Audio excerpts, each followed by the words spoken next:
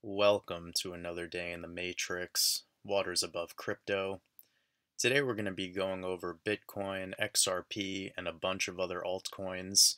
Today's looking really exciting for the market, with the stock market being closed today for Good Friday. And yesterday we launched our Patreon and we started onboarding people into the Mastermind community. So if you guys were interested in joining the Mastermind community or getting the Mastermind course, the links will be in the description.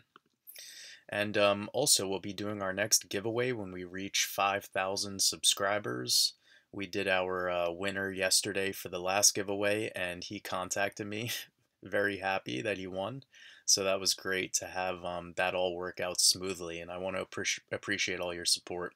So with that being said, if you're new here, we do technical analysis on cryptocurrency and also combine it with Gematria, numerology, and astrology to understand these markets.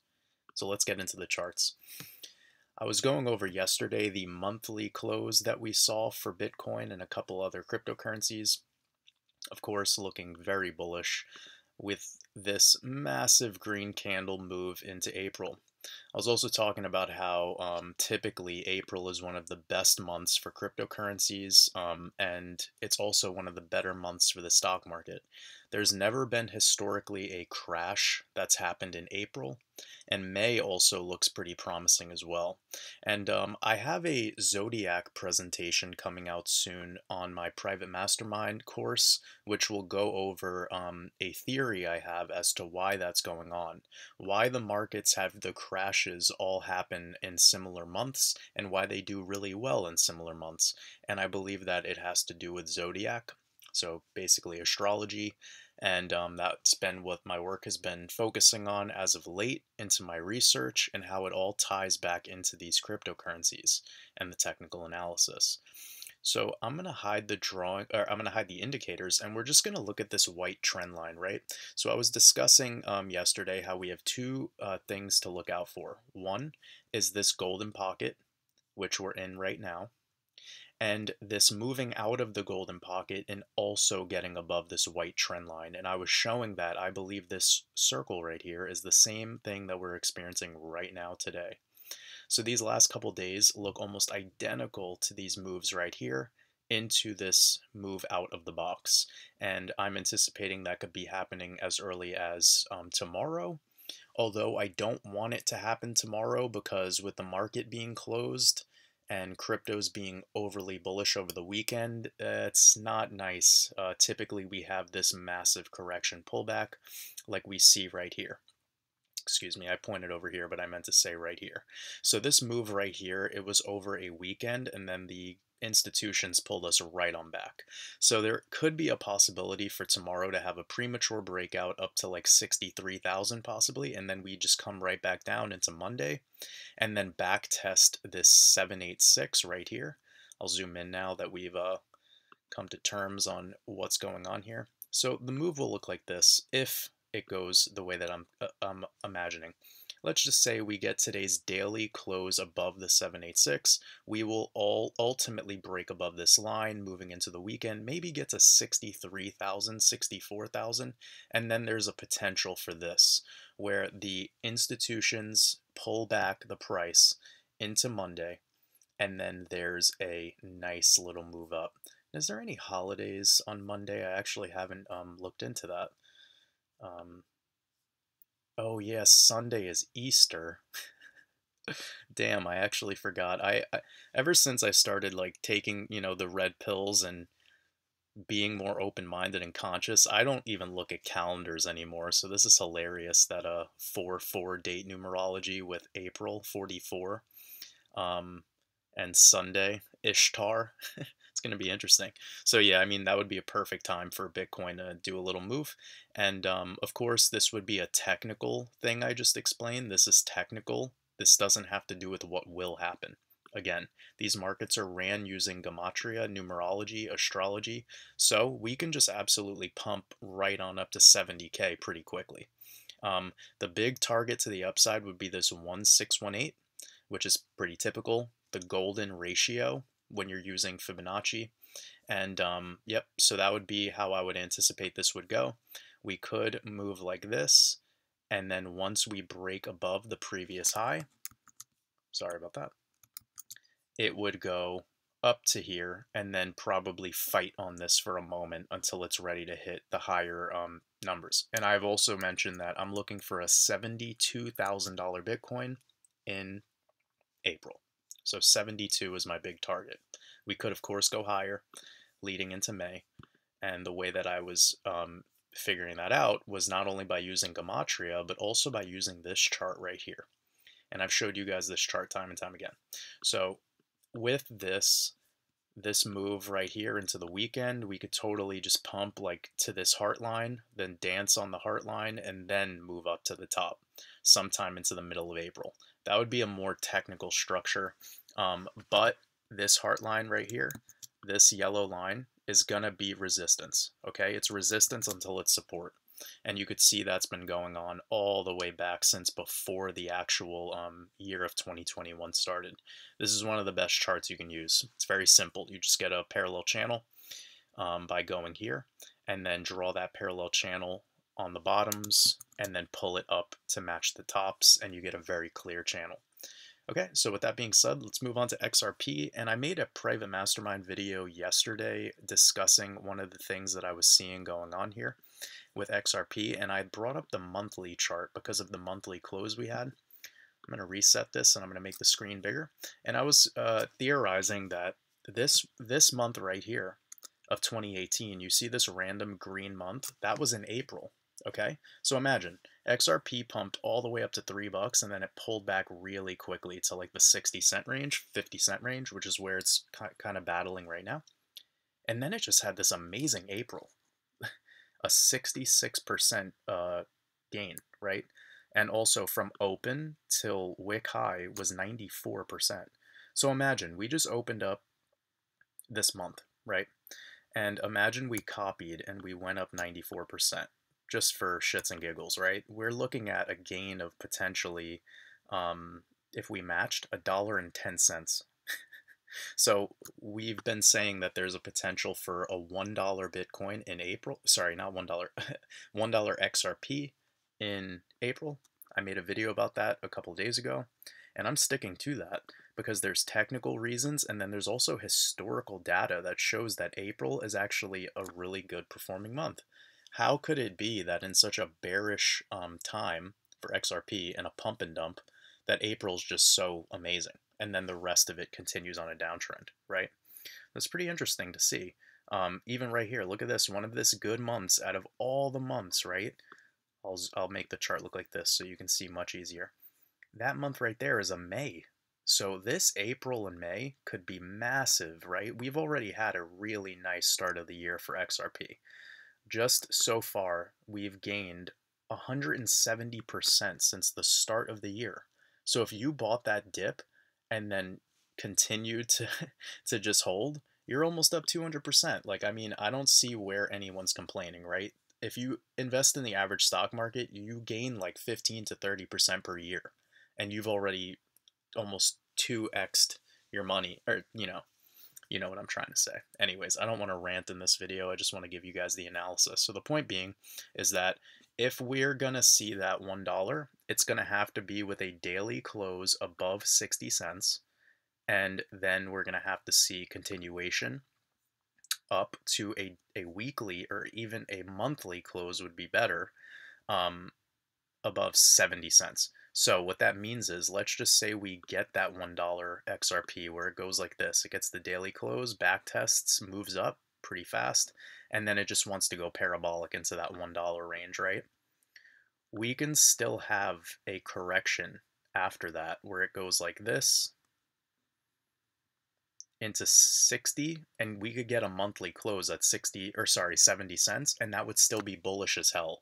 So if we get, even though moving into the end of April, a 70 cent after reaching those $1 levels, that's a technical move that would be amazing as a continuation pattern, and to have a larger trading range, right?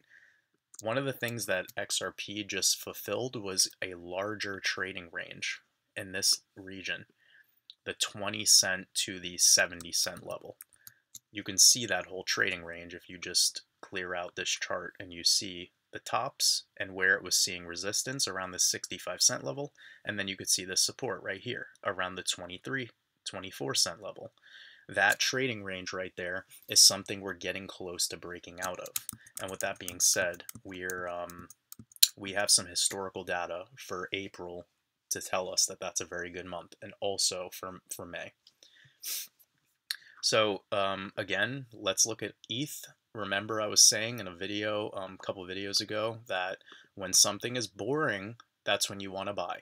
And look at what's going on with ETH. It's moving up in a straight line. Sorry about this. I'm going to hide this, and then we will show you what's up. Right, so we're looking at a 33% increase in just a very short move of time. And this has just made a new all-time high today. So ETH is now in price discovery, and look at this W pattern breakout, right? So there's a possibility now for it to come back and backtest the $1,930 area to confirm this neckline as a support, and then that would be the most bullish scenario. It's sort of like what I said about XRP moving to $1, then coming back to backtest 70 cents. This is what we would want to see on Ethereum. And if I show you my trend lines, you see this white trend line right here. I'm very sorry for how discombobulated this chart looks. I really need to get a cleaner chart, but I'm not really huge onto doing TA on ETH. I don't hold a lot of ETH. My average buy-in is all the way down here at $420, but I'm still like I don't really care too much about it. I look at ETH as sort of a compass for some of my other bigger holdings. So when ETH and XRP do really well, all the other altcoins do insane, right? So that's just something that I like. ETH is my technical indicator for other things going on in the market. That gives you a little bit of understanding into my mindset. So again, let's track this symmetrical triangle that we were looking at with Chainlink yesterday, and you could see it's getting close. So the technical move for that would be the $47 level. And what we would want now is not only a daily close outside of this symmetrical triangle, but we want to see it come back and backtest it. That would be, backtest the downsloping resistance. That would be flipping its support. Zilliqa going apeshit today. Zilliqa is one of like my gems. It's one of my bigger holdings. I'm really excited about this project, and this chart just looks ridiculous. It keeps stair-stepping up, very similar to the way that XLM has been behaving. And this 23.5 level is the all-time high, so we're getting very, very close to the all-time high. We're looking at a very small move of just 18%, 19%. So 20% up from here, and we have a new all-time high with Zilliqa, and then it'll enter price discovery, and it'll be the first time all the way since 2018 in May. So wow, it would be amazing if we saw like something big technical happen on May 11th, leading into that anniversary of that high. I would probably assume 40 to 50 cents. 50 cents would make the most sense because that's a psychological resistance. That would be a psychological level. So 50 cents for ZIL in May sounds perfectly possible to me. VeChain's doing pretty normal today, but VThor is just going off, and that's really interesting to see. Look at this structure. It's that's actually a very nice structure because it's showing you that it's coming to backtest previous levels. So if I leave my cursor right here, you can see at the 1 cent, 1.3 cent level, it popped up nice and high, and then it came and backtested that previous level right here, and now it's moving. So that's a technical thing that shows you that this is it's called a reversal, sign of reversal. And that would pretty much give me a V-shaped recovery. It'll look something potentially similar to right here. And anyone holding VeChain, congratulations, because this token you're earning by staking VeChain is going to be very lucrative in the future. The last one is Theta. We're still following Theta again. Look at Theta putting in doji candles. It's consolidating. while a ton of everything else is going off. So this is why technical analysis is so important, because you guys have been watching my videos and seeing the way that I've been looking at data. I've been saying it needs a correction. And I don't want to keep beating a dead horse here by exposing these indicators, because, I mean, you've seen it time and time again, but got the bearish cross on the MACD. The RSI has now gotten into a reasonable level, but it still has room to come down to about 45. And then I'm looking for this red moving average, which is the 34 EMA, to be the level where it pulls back to. So we can move sideways as this EMA rises. I'm still looking for that red 34 EMA to be the back tested level before continuation. And the fact that it's sub $10, like, it's not a big deal. It's only 40%, you know? So if anyone doesn't have any theta, like, you're not really saving a ton of money by waiting for that $9 level. Again, that's not financial advice. It's just better to get in, because these alts, they pop off when you're least expecting them to. Any news could come out at any minute to give the normies, the sheep, an idea to where this crypto can be speculated, and in the background the whales are just moving it however they want. So again, theta, it's gonna do really, really well. I've been seeing people come out with videos talking about like $3,000 theta and shit like that. Like, I don't know. I wouldn't go there. That's kind of like something Bitcoin did, you know? So again, when people like shit talk on Bitcoin and they're only into altcoins, people need to remember that Bitcoin went from 1 penny, less than a penny, to where it's at today at $60,000. So that's like Nimic going from a penny, where it's at now, to $60,000 in 10 years.